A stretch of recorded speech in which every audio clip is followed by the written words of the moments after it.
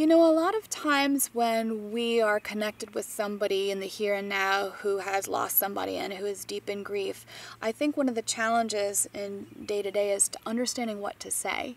There is something magical that happens when we share energy with somebody else, when we bear witness to somebody else's grief or pain, and when we're present for that person. So I think one of the most beautiful things we can do for somebody who is grieving is to say, tell me about your loved one. Tell me a story. Tell me a memory. Tell me what he or she was like, and just be a listener. We all have good intentions. We all want to help heal. We bring casseroles. We bring food. We try to do things that we think we can do to help that person.